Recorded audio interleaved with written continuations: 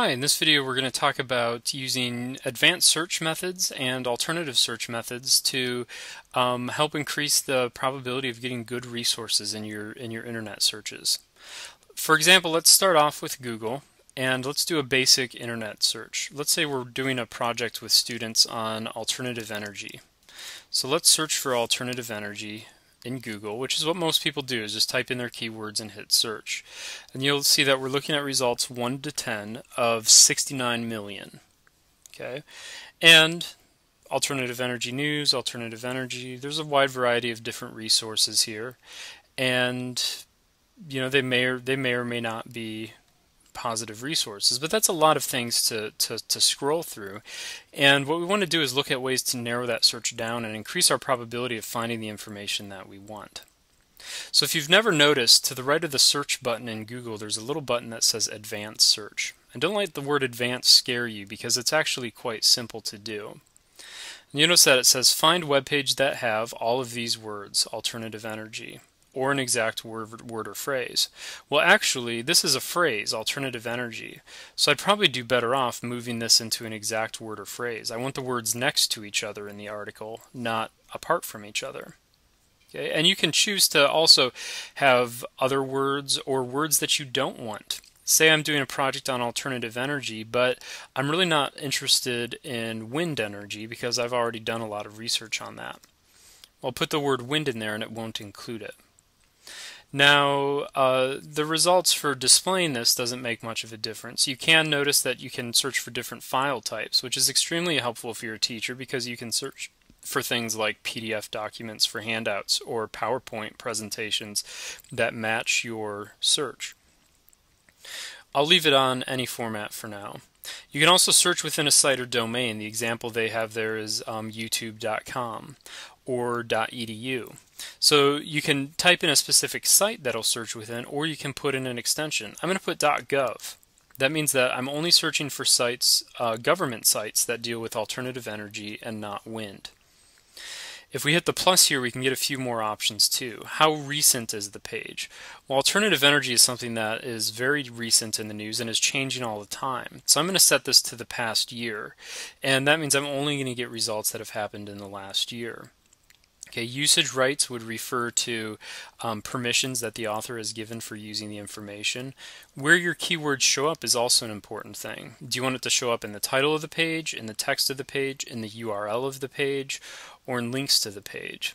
I'm going to choose title of the page. I think it's important enough that I want alternative energy in the title of a page that I'm looking at.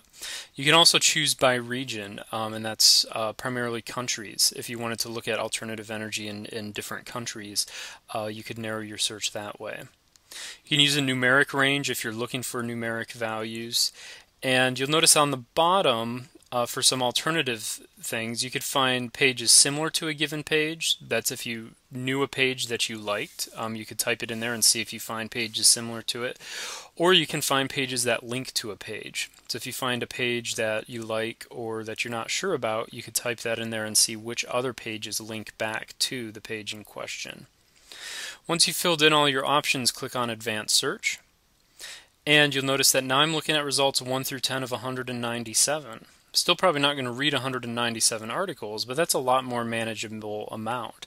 And I did that by looking just for sites that are government related, that have alternative energy in the title and do not include the word wind.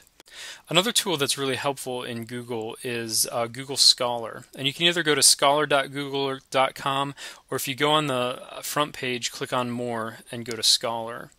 And Google Scholar is really just a search through scholarly articles instead of the entire internet. And so you can log in and do that. You can still do advanced search methods within the Scholar search, and you can tweak your Scholar preferences and things like that. And again, it's not guaranteed to give you completely reliable perfect information, but it should increase the probability that the information that you're getting, a higher number of the results, are good, valid resources. The second suggestion for getting better results from your searches is simply to try other search sources. Now, Google's obviously the most popular, and I have nothing against Google. I think it's great. But a lot of times you can get different results by using different search engines and get out of the rut of the same sort of results that you keep getting. And there's a lot of different sites that you can use. I'm not going to highlight them all, but I want to give a few different examples that I think are good.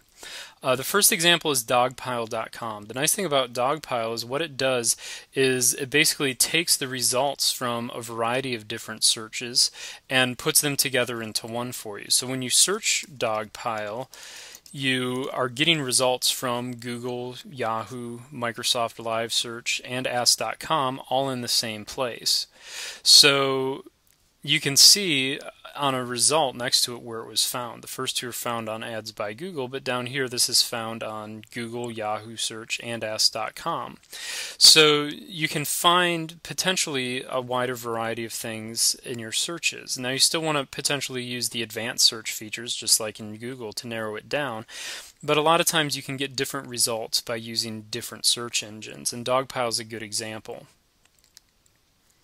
The next example is a site called searchme.com. Searchme.com is call it a visual search engine, and that is that it gives you results visually. So you notice I've done a search for alternative energy, which we're using as our example, and the first result, instead of being a link, is actually a picture. I can see what that page looks like, and I can see the regular description that I'd see kind of in Google with the title and a little short description and a link if I hover down here, but I can also see the picture right away.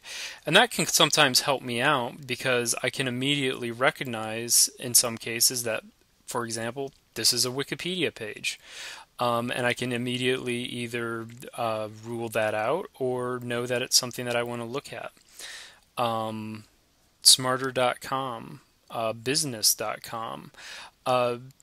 So a lot of times seeing it visually can help me very quickly decide if it's a page that I'm interested in or not, and if it is, I can follow that link and look at it a little bit more closely.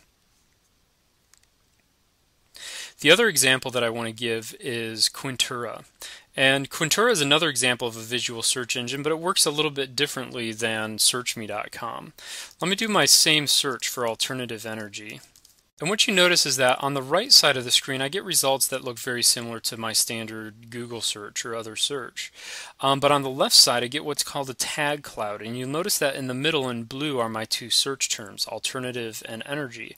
And surrounded by it are other terms that could be suggested by Quintura as being related to your search. This is really helpful for students as they're thinking about coming up with keywords and search terms for their searches as they're just learning how to search on the internet.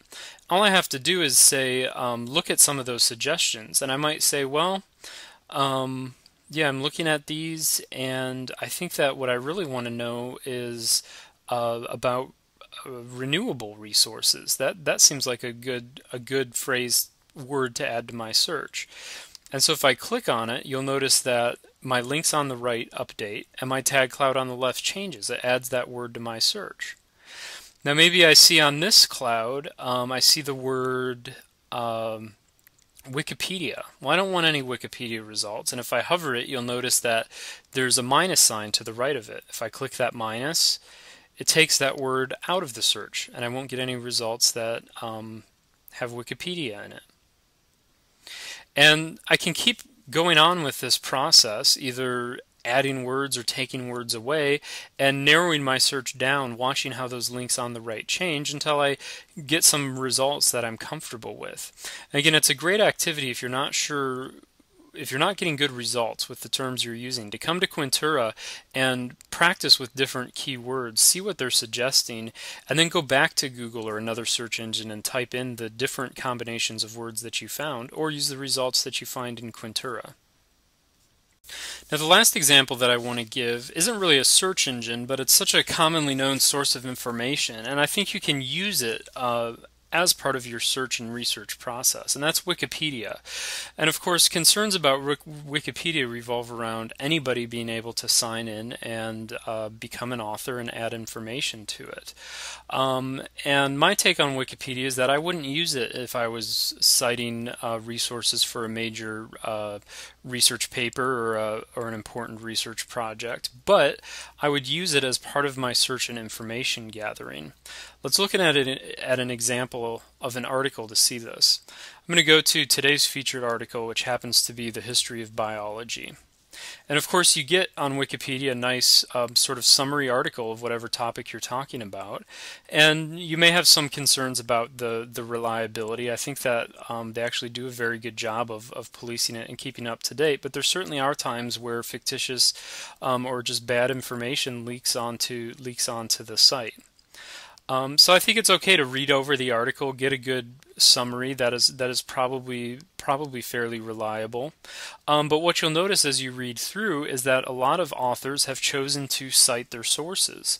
And you can see, for instance, here, number 1 and number 2. If I click on that, it takes me down to the bottom to the notes section where the author has actually cited the book they're getting their information from. And if I look through this on this particular article, I have well over 50, actually over 100 different notes, and then I have this whole series of references that people have put in here to back up what they've put on Wikipedia. Most of the good authors on Wikipedia want you to believe what they're saying, and they want to back up what they're saying and give it credibility by citing their sources. So a great way to use Wikipedia if you're searching for information is to look for the articles on the topic you're searching for, but then check down at the bottom and read the references. Not every reference is going to be necessarily great. It's possible that the references aren't good, but it does give you a place to start, and you're probably going to get a higher probability of finding good references there than you will in a random Google search. Just keep in mind that each reference needs to still stand up to the same scrutiny that you put any other website under before you cite it.